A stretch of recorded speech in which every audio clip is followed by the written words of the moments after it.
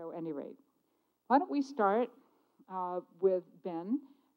You have your program, so I'm not going to belabor the introductions, but we just know that Ben was a New York boy, and he thought going to the Manhattan Project was really cool because he could go back home. What did you discover? Well, I didn't exactly end up in Manhattan, but at least I ended up in the Manhattan Project. As with many of the soldiers there, I was part of what's called the SEDs, the Special Engineering Detachment, which the name originally actually originated from the Manhattan District, which really was in Manhattan.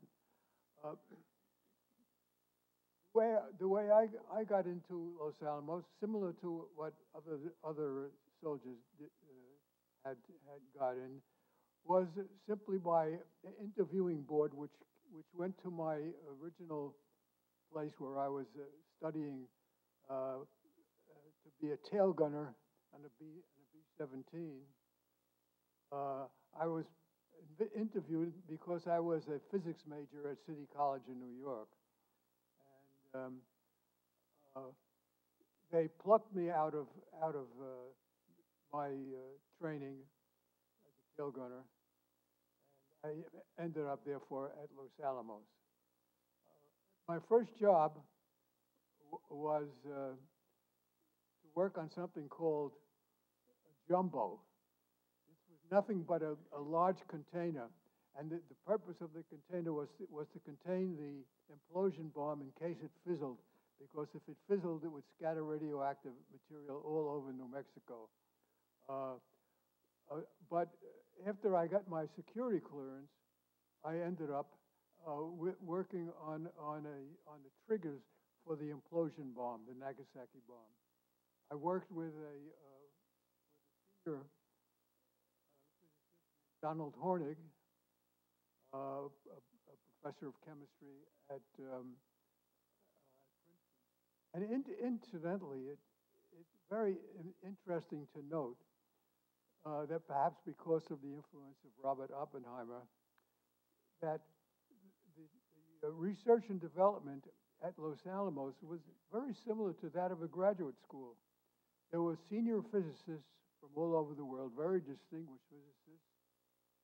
And then there were the assistants, like myself and many others, who were the hands of the senior physicists, just like graduate students. It's sort of like a graduate school. And in fact, it served as a training ground for many people who later became physicists and chemists and mathematicians in their careers. The alumni of the Special Engineering Detachment is really has some very distinguished members in it, including a Nobel Prize winner. But I think we'll talk about more of that tomorrow. Anyway, I ended up working on the triggers for the Nagasaki bomb. After a while, our experiments were completed. I worked with the crew of the Nagasaki plane to help them become familiar with the electronics. And then I went to Tinian, helped test the switches themselves in a laboratory that we constructed there, and chose the switches. And that basically finished my job, because once the switches were selected, I had finished my work, and I spent the rest of the time in the Manhattan Project waiting for my Army discharge.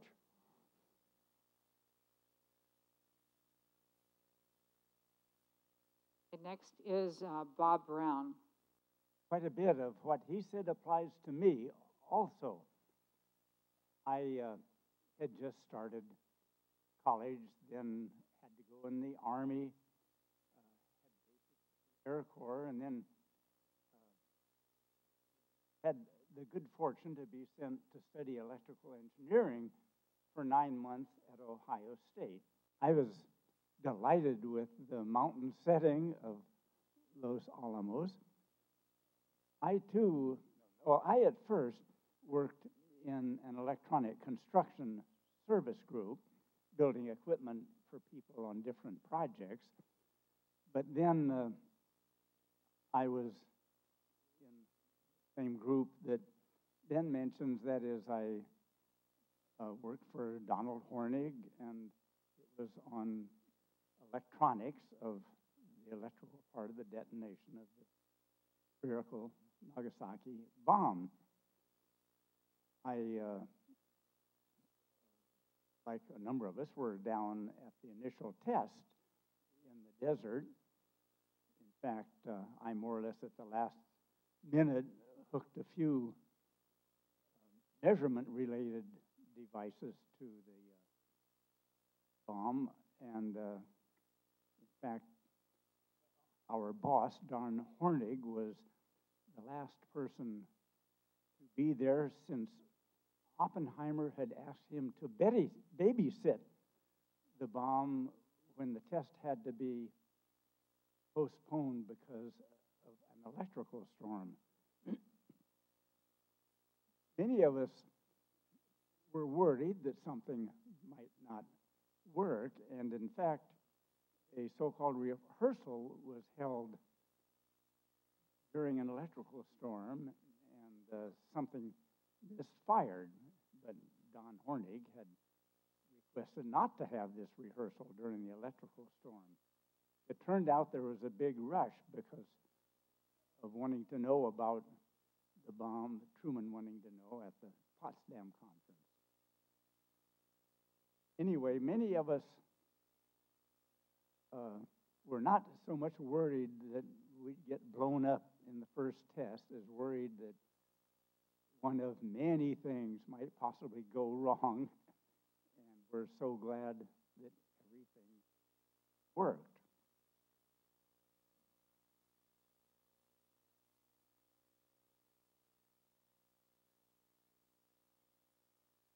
We're in suspense. Did it work? Huh? I said we're in suspense. Did it work? That really was quite something, given all the moving parts and all of the things that had never been tried before that actually did perform. Norm Brown, we're going alphabetically. Would you like to speak next? Callie got onto the project.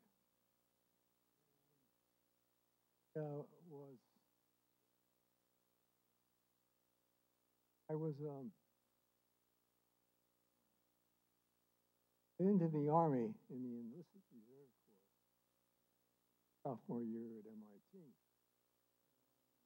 And eventually, I got to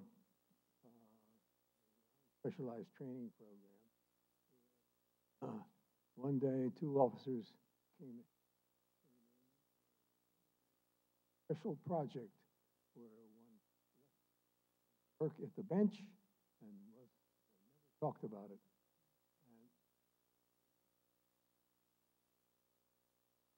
And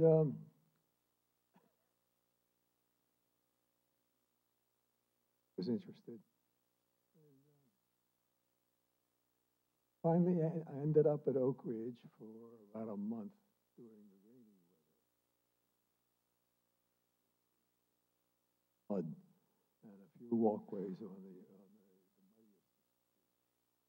muddy. And eventually, I got assigned to Los Alamos. And when I arrived there, I was interviewed, and I told the interviewer, what had happened to me. And he said, "Oh, we have a man here who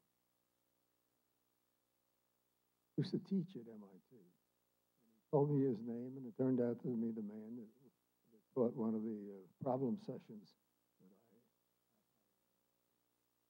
And he took me to see him, and I eventually got assigned to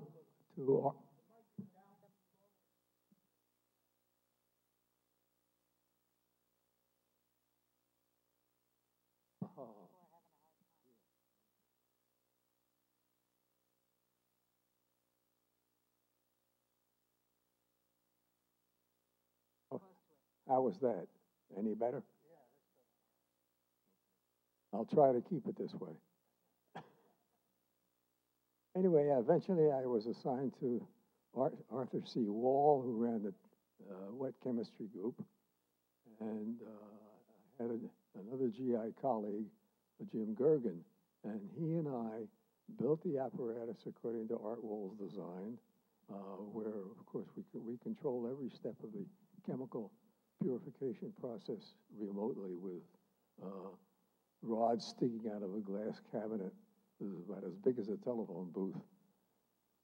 And we purified all the plutonium that went into Alamogordo and Nagasaki bomb.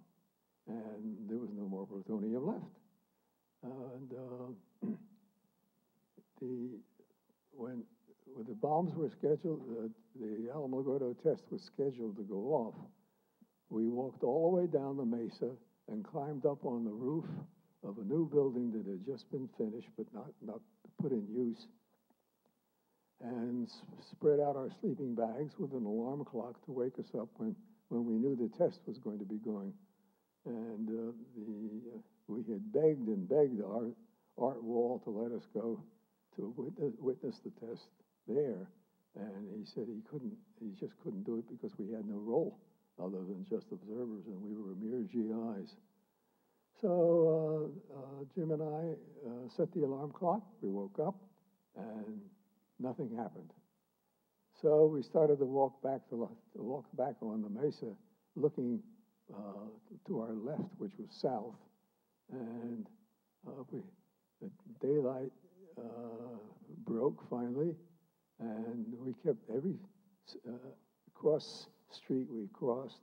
We looked south, and at one time we looked south, and the sun rose in the south, and we realized it wasn't the sun. The sun doesn't rise in the south, so we knew that the test had worked. Anyway, people keep mentioning Don Hornig, and by some strange chance, when I went, I finished and went at MIT after the war, and then I went to Brown University for graduate school, and I had a laboratory, and right next door was Don Hornig's office. So I got to know Don and Lily reasonably well. And I had never told, we have a very good friend, a Japanese friend who lives in Tokyo, and when we went to Japan and visited the Hiroshima and Nagasaki memorials, I had never told our Japanese friend what my role was at Los Alamos. And with great trepidation, we met her in Tokyo after our visit to the two memorials. And with great trepidation, I told her what my role was in purifying plutonium. And to my surprise and delight, she was not disturbed, because she said that she was born after the war. Her father had told her all about what had gone on. And she said that the Japanese knew that they had lost the war long before they gave up.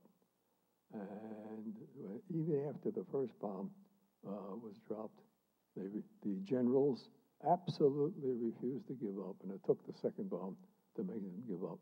But she said that everybody in Japan knew that they had already lost the war, because they had 14-year-old kids and younger whose job was to make uniforms, and every day they reported to the factory and sat behind the sewing machines and did nothing because they had no material to make uniforms from.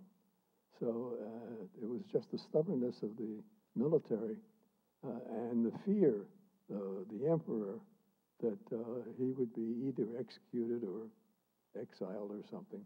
And finally, when the peace treaty was signed, the emperor was saved. And after bomb was dropped. I was still at Los Alamos, and everywhere we walked in Albuquerque, when we had leave, the GIs who were coming out of the general hospital there came up to us, and I see you have on the cap of your cap you too, the shoulder patch that we all wore, and people would come up to us on the streets of Albuquerque and thank us for having stopped the war, because it saved them from going to Japan for what was sure to be a slaughter. So, as bad as the feelings I had about the casualties and the kind of casualties in Japan, we felt that maybe something good had come out of it. So, I thank you.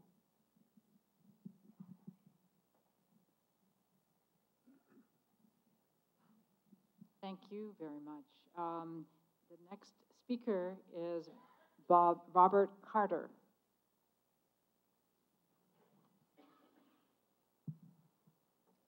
Is that working?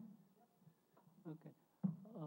Well, my name is Robert Carter. I graduated with a major in physics from a little college in 1942 and went almost immediately to Purdue University in Indiana to teach electricity, actually, to enlisted men in the U.S. Navy who, after they graduated from our program, most of them went almost immediately on shipboard and were electricians for repairing and maintaining electrical systems on shipboard. But when I first went to Purdue in 1942, I met up with a graduate student who was working at a nuclear physics machine called a cyclotron. And I had heard about cyclotrons, but had never seen one, so I asked, hey, take me there and show me this thing, which he did. And the faculty member in charge of the cyclotron introduced himself, and we talked for a while. And he kind of invited me to come and help out on their work at the cyclotron, which I did. And so I started working as sort of an unpaid volunteer, doing odds and ends around the cyclotron while they were doing nuclear physics research. And within a couple of months, the people at Purdue, the faculty members at Purdue, got a contract with an office that Vannevar Bush was in charge of, the Office of Scientific Research and Development. And this was a nuclear physics project related in a loose way to the Manhattan Project, which had not yet been started. So for about a year, we worked on that project. In the meantime, the Manhattan Project was started, Los Alamos Laboratory was started, and the 4 staff members, faculty members at Purdue with whom I was working, all moved out west. And they told me, hey, Bob, we're leaving, we're going to go west. But they couldn't tell me where they were going or for what purpose. But within about a month after they disappeared from Indiana, I got letters from 2 of them, and they said, Bob, come on out here. This is the place you ought to be. And so within another month, I moved to Los Alamos. That was in 1943. And so then I joined the staff at Los Alamos and as a civilian. And the group that I joined was working on the design and construction and ultimate operation of a unique nuclear reactor. And some of you know what a reactor is. It's a self-sustaining chain reaction based on the uranium fission process. And the fission process of uranium is when a neutron goes into a uranium nucleus and energizes it and causes it to split apart into two or possibly more pieces. And a lot of energy is formed, and was actually the basis of the nuclear bombs. Now, we worked on the design of this nuclear reactor, and as I mentioned, it was a unique one. None had yet been built of that type, and so we did that. And somehow or other, I was designated what I later called the designated driver of this operation, and I was at the controls of it while we were doing the various measurements, approaching what's called criticality. And at the last day, before we went critical, before it was a self-sustaining chain reaction, we made a prediction that the following day we would achieve criticality. And I was at the controls, and I was running the controls to get the machine operating. And my supervisor leaned over to me and he said, "Hey, Bob, why don't you let Enrico take it critical?" Now, Enrico was Enrico Fermi, and he was sitting at my elbow on my right, and I had already taught him how to operate the controls, maybe unfortunately. But anyway, so I turned to Enrico Fermi and I asked, "Would you like to take it critical?" And Enrico Fermi was a unique guy, had a wonderful grin and a neat little commentary kind of thing. And he said, "Oh, would I?" And so I slid away from the controls, and Enrico slid into position, and he took the facility critical. And there were the word had gone around the lab that we were going to go critical that day, and so a large fraction of the world's outstanding scientists were standing there in our control room, watching and waiting for this event to occur. Anyway, it finally did, and everything worked okay. Within a few months, Enrico Fermi and a small group moved from the so-called metallurgical laboratory at the University of Chicago out to Los Alamos, and Enrico Fermi took over the sort of management of the group I was working in. And so from then on, starting in early 1944, Enrico Fermi was kind of my mentor and my leader, and so kind of on a day-by-day basis, I worked then with Enrico Fermi for almost a year until the time the war was ended. Among other things, I helped Enrico Fermi determine the critical size of the first nuclear bomb to be tested, and the second nuclear bomb to be used on Japan. I also attended and observed the first nuclear test in New Mexico, what was called the Trinity shot. And in fact, I brought with me a little piece of the soil under the bomb. The bomb was set off on a tower about 100 feet high, and when the bomb detonated, it produced sufficient energy to melt the sands on the soil below. And later on, a small group at Los Alamos collected some of the sands, and a small group embedded some of them in a plastic.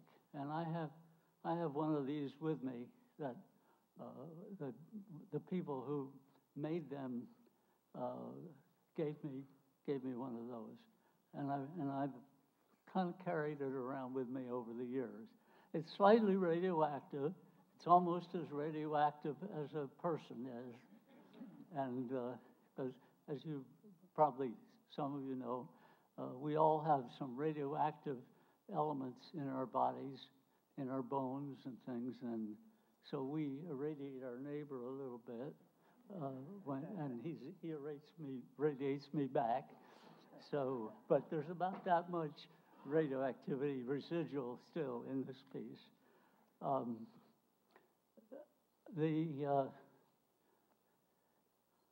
I don't know that there's much more I can say. Well, after the war was over, I stayed for 2 or 3 months at Los Alamos. Then I moved to the University of Illinois, did some graduate work, and then later moved back to Los Alamos and worked there for about another 15 years. Some of the work I did was related to the fission bomb program, but most of it was more basic, fundamental nuclear research, not directly related to the ongoing bomb program, which continues to these days. So I guess that's about all that comes to mind. I also brought with me, although it's not going to be possible to show it around, a picture of that includes a photograph that includes Enrico Fermi and me when we were on a ski trip. And I guess I should mention, a lot of us did a lot of skiing in the good snows out in the Southwest during the couple of years of the Manhattan Project out there.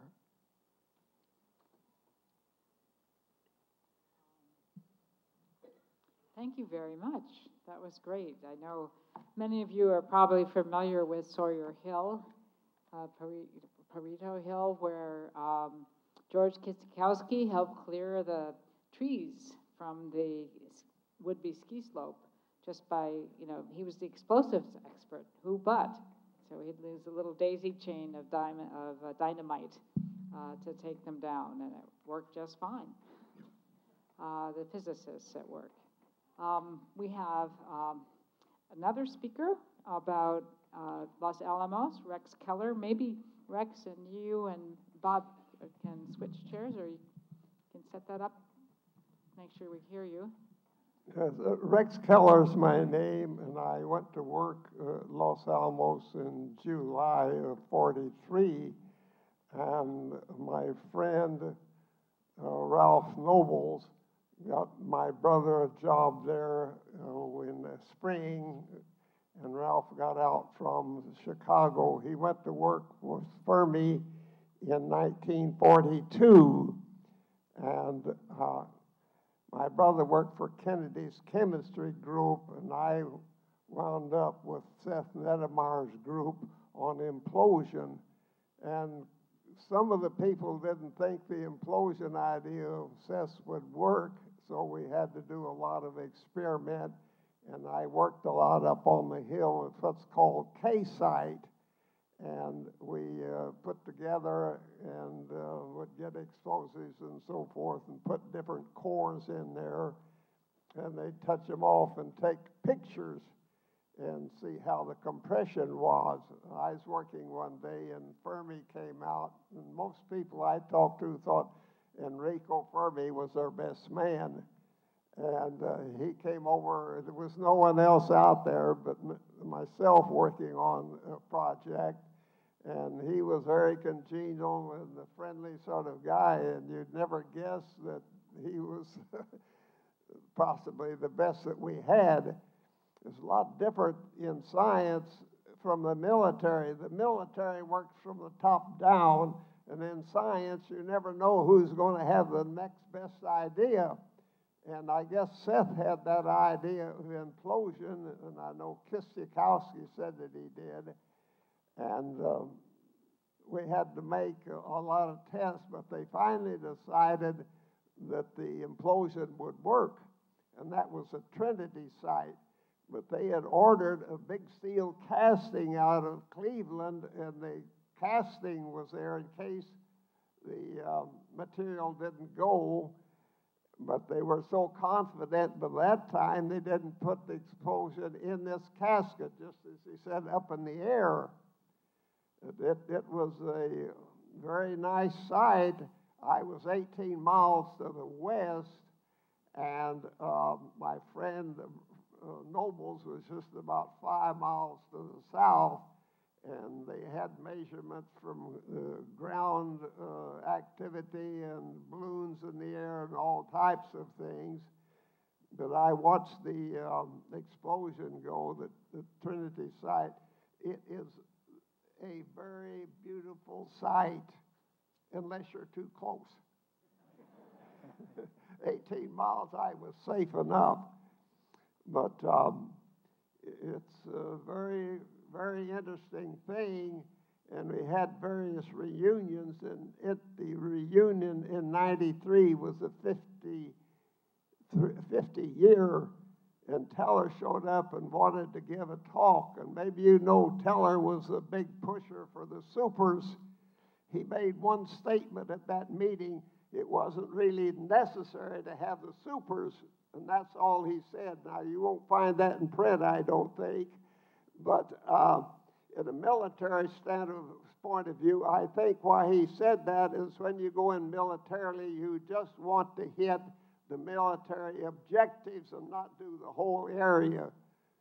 So it was a very interesting project, and I hope we don't have it using very often anyway. Well, thank you for your time and listening.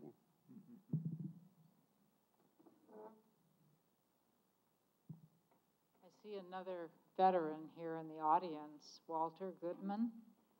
Are you interested in adding anything to these stories about your experience? No? Okay. Well, it's good to have you.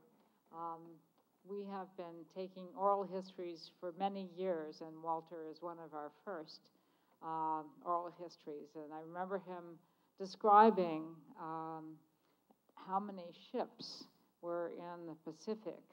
I guess he must have been flying over it, but anyway, he described it was, you could walk, from deck to deck. That was as we were getting ready for the invasion. Any rate, I want to thank our illustrious panel. Are there any questions that the audience might have of these veterans of last? We have a question here.